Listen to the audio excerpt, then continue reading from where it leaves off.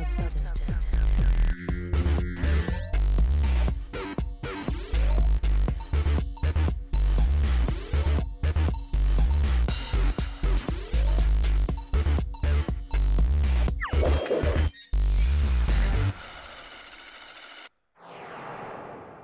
You may see just a white golf ball sitting on this tee.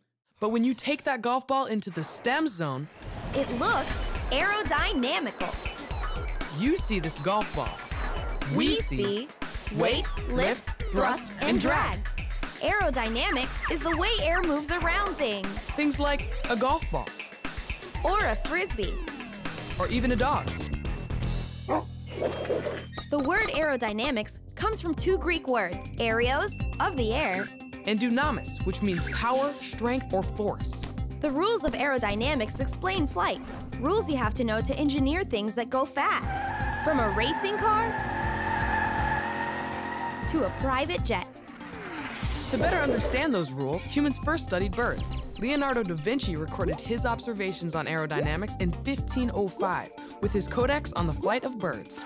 Birds like the albatross quickly master two forces of aerodynamics, lift and weight. Spreading their wings into the wind gives them the necessary lift to counter their own weight and hang in the air as long as they like. Unlike man, who's tried to do the same thing, but with different results. That's going to leave a mark.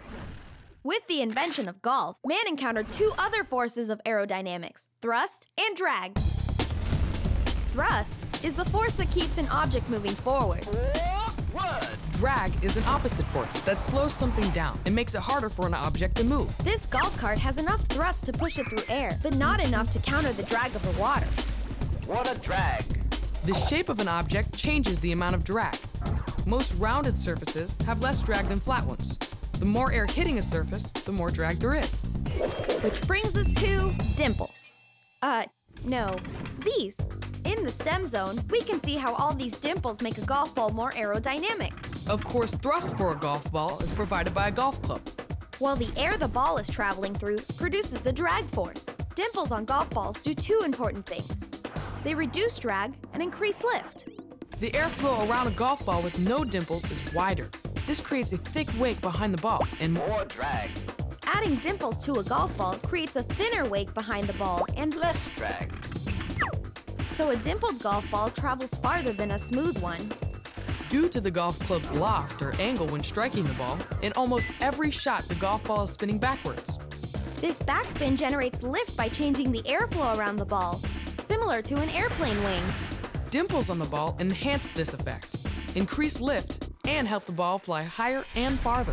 So the next time you see a golf ball on a tee, remember what the 336 dimples on the ball do inside the STEM zone. They make that small, round sphere an aerodynamic dynamo.